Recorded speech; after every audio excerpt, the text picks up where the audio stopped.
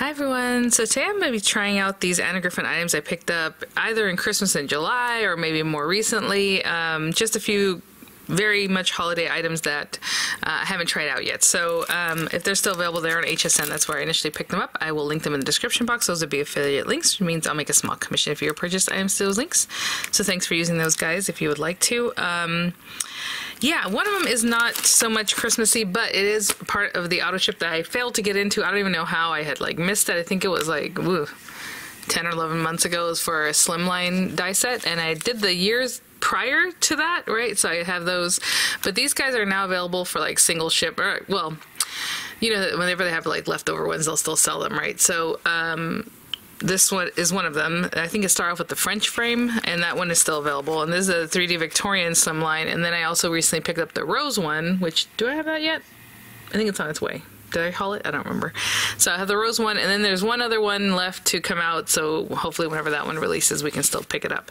But this was part of that auto ship.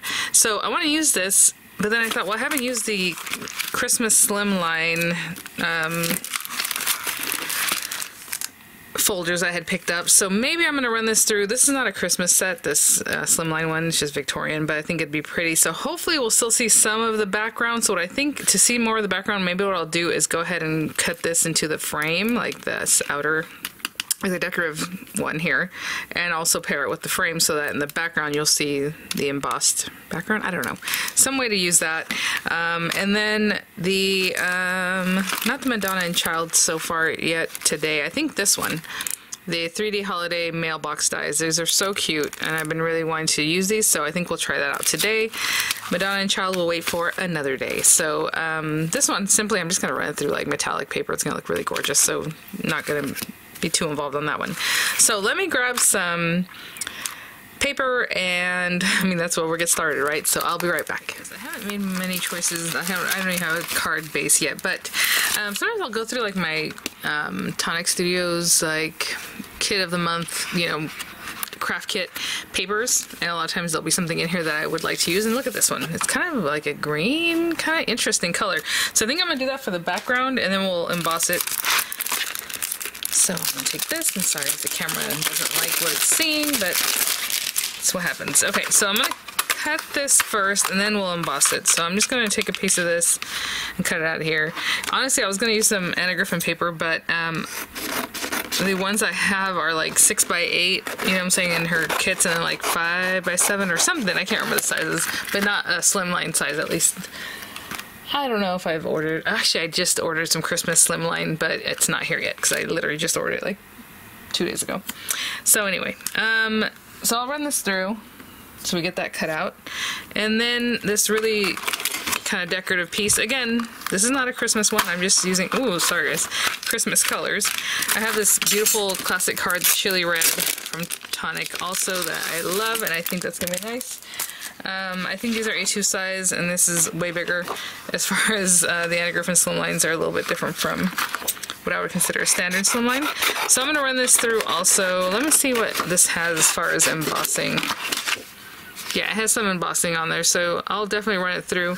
Probably my little Holly Hobby, no, Hello Hobby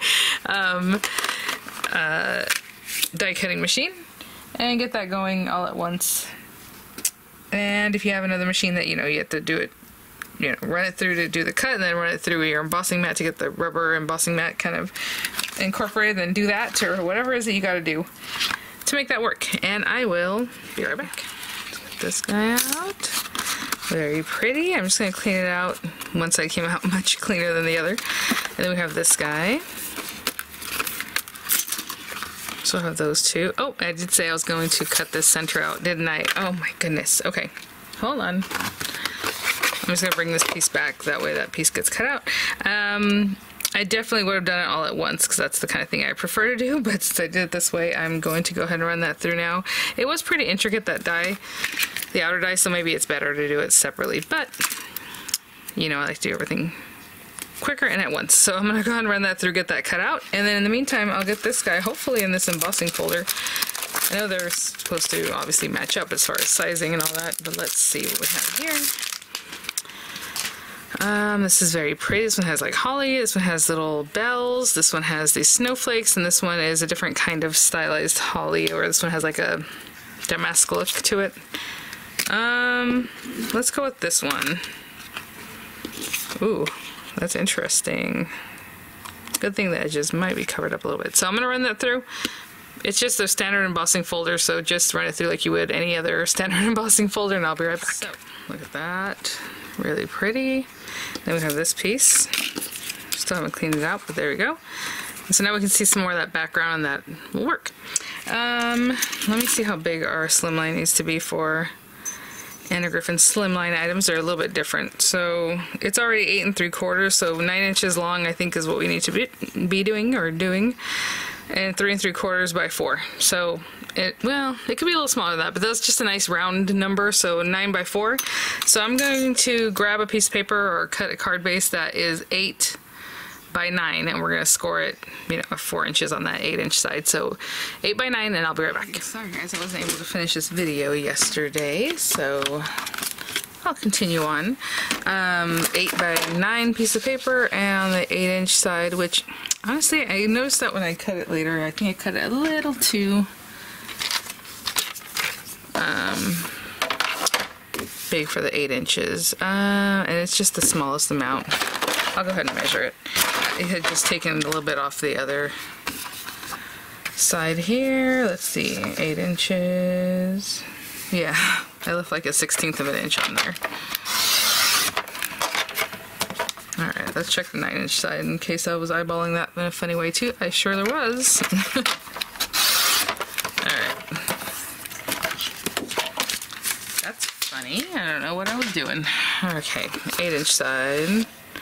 We're going to score at 4 inches. And I just want to get a black card base, something just pops really well in the background of that. And let's put that there. I like this side better.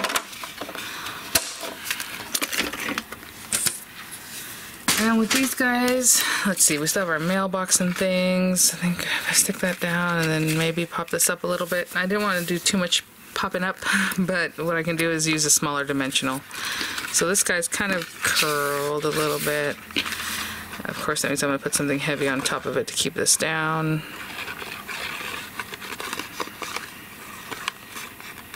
Get pretty close to the edges. Oopsie. And I'll place something heavy on top of this, just kind of center it as well as I can. That looks pretty good. I could probably go a little bit more this way over here. And I'm going to place a machine on top of this, and I'll put some thinner dimensionals on the back of this, which is usually the tinier, the smaller Anna Griffin dimensionals, these guys. This one's thicker, and then the larger ones are the same size as the medium, so anyway, or height. I'll place this all around and I'll be right back. So we have that guy in the background. And this guy got a little flattened out when I went back to cut the center part out, so that's kind of a bummer. But I think I'll put that down here. And again, just strategically place all around. I might stick stickers under here, so I try to do less of the dimensional and kind of tuck them a little further back, so around this side. I can tuck things in there if I wanted to. Turn that guy over. And so that is my card base. Okay. Alright, so let's see. This little guy. I really want to use the cardinal. It's so cute. So again, these are 3D impression dies, and the reason I say it that way is because they never really worked for me when they first came out. They've been better, and I don't know if maybe I just have more ideas of how to use them or what inks to use. I don't know, but you can definitely ink them up and run them through, right? So then you can have that kind of look. I usually just use like foil metallic papers and do an impression more like this, So I do like the way this one looks just by itself. I was gonna do some cutting and some piecemealing of the mailbox, but I don't know. I do like a red mailbox, but then we're gonna have a red bird also. I mean, I don't know. See how they didn't really do that because it kind of would blend away, right? Well, maybe what I can do with this guy is run it through something kind of like they have here, something brown paper.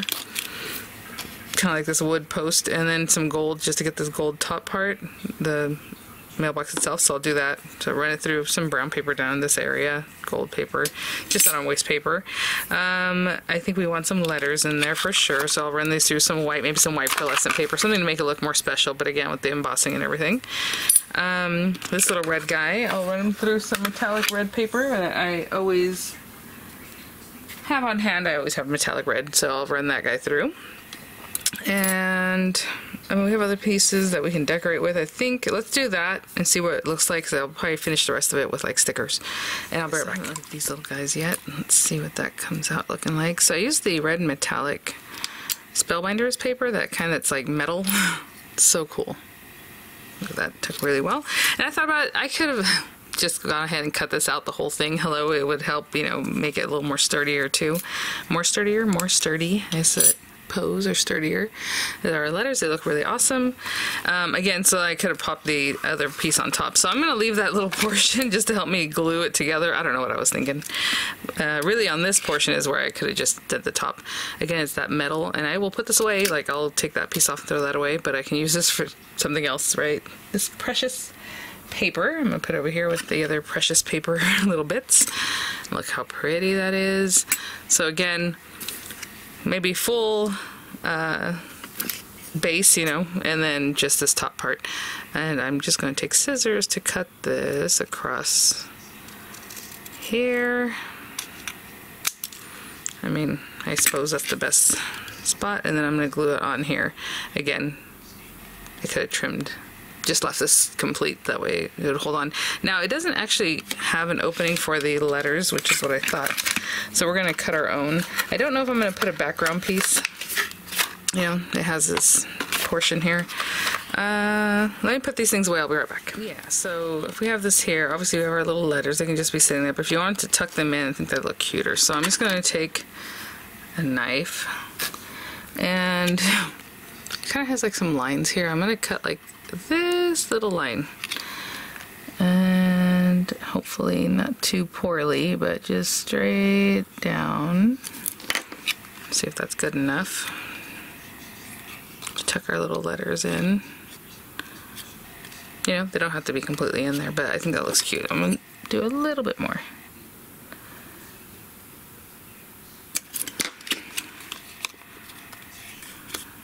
Cute.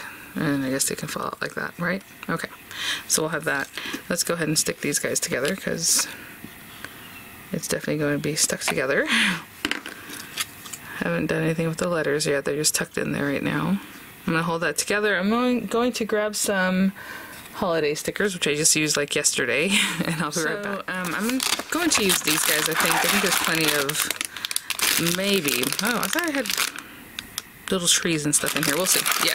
Well, I was looking for more like background trees. I might have to get that from another kit. This one has... This is actually not anything close to what I was thinking I was going to grab from here. Because if it was a tree in the background, you know, it's all decorated. That's interesting. I don't think we need that. I'll be right back. I have a bunch of holiday kits, so obviously I can get stuff from there. Or even like little gifts might be cute. So I'm just going to play around with this part of it, because I'm not sure what we're doing here yet. These guys, let's go ahead and put a little dimensional under here just to stick it down. And it's just one little dimensional for now, just so I can kind of see what I'm doing. And if you want to make this look more substantial, I know some of the ideas here.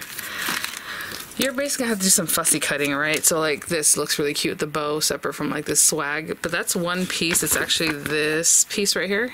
And as you can see, they cut into there, I mean, super expertly to get that little bow. So there's different things you can do to play this up. I'm not going to be doing that. These poinsettias, I'm going to see if there's some smaller ones in here. This is just a whole thing of poinsettias. So just, I'm going to play around with stickers that I have in my stash, okay? So I'll be right back.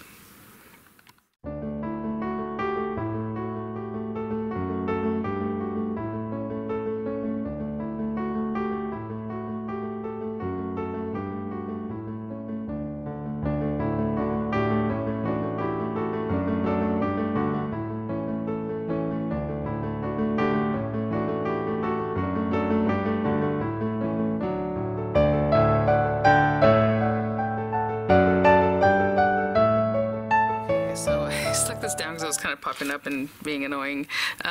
So what I think I'm going to do is, I love the way the poinsettia is. I like the little, you know, mailbox where it is. I found this in that set, Sending Love and Season's Greetings, which is really great. I don't know that I'm going to do all of these presents. You know, I don't like covering things up too much, so I feel like that takes away. But let's go ahead and put some glue on this guy. And I'm putting glue just because I don't really know where it's going to be touching. And I wanted it to be like in here. Okay, and you can always echo, you know, the same thing down at the bottom. That's a nice style choice. I'm going to hold that for a second. Let's get rid of this for right now. Actually, we're gonna have to kind of think about all this stuff at the same time. My little bird can probably just be glued down. And so I'll put some glue on him. His little tail probably touching. Oh. These are two very slick surfaces, so it's gonna take a minute for that to actually set up. I'm going to put some dimensionals on the back of this guy. And I will put the higher dimensionals just to give it a little more oomph. So behind him, I'm just kind of framing this out.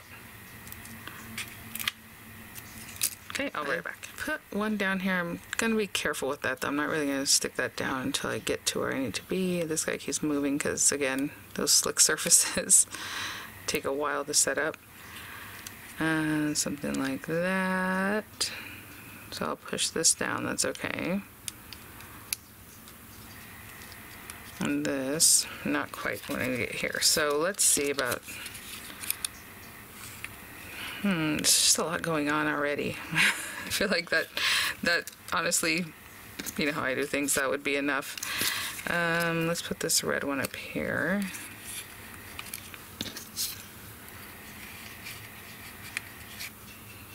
Maybe that was tucked back there. Again, try not to stick that down. Sending love and season's greetings.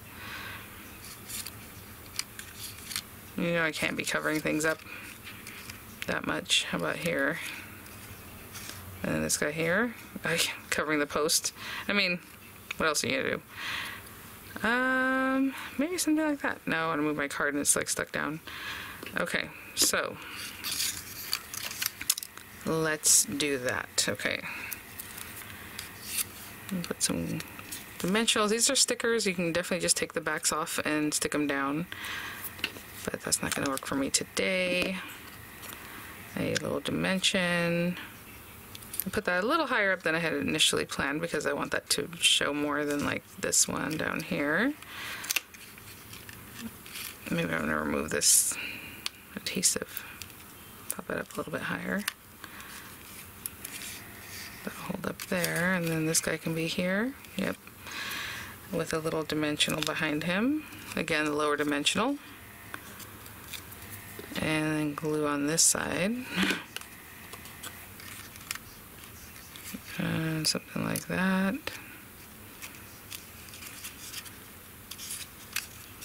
Right.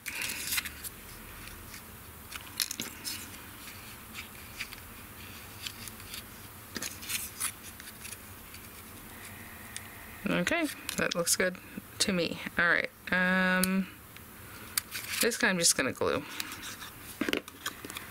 Don't make too much fuss about that one. And then that guy will probably stick down once I have this on here. And you know what? Let's put a dimensional behind this guy down here.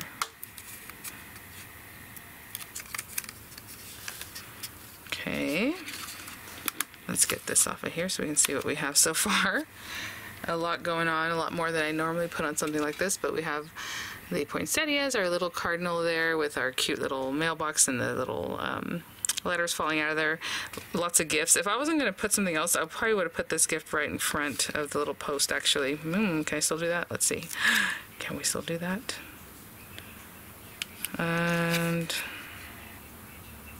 yeah, let's do that. And now this could be down here anchoring it.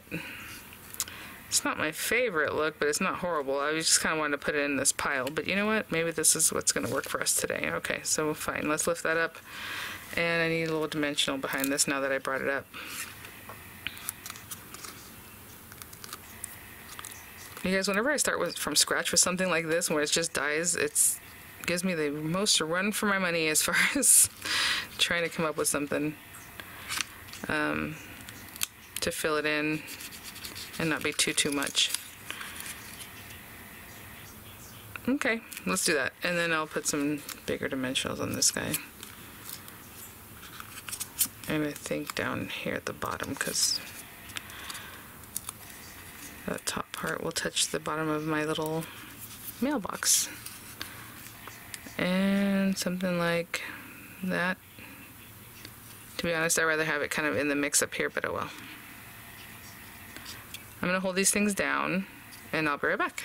Okay guys, so there is my card. Lots going on with the texture in the back and all those gifts, and at the bottom just centered the sending love and seasons greetings. So that's what I came up with today. Thanks for watching guys. I'll link whatever might be available in the description box. Again, HSN is having free shipping over orders by the end of the day of $75 or more. You know, something can be 20 and 15 or whatever, but $75 by the end of the day. And I'll have the links there and the info on that. And I will see you all at the next one. Bye now.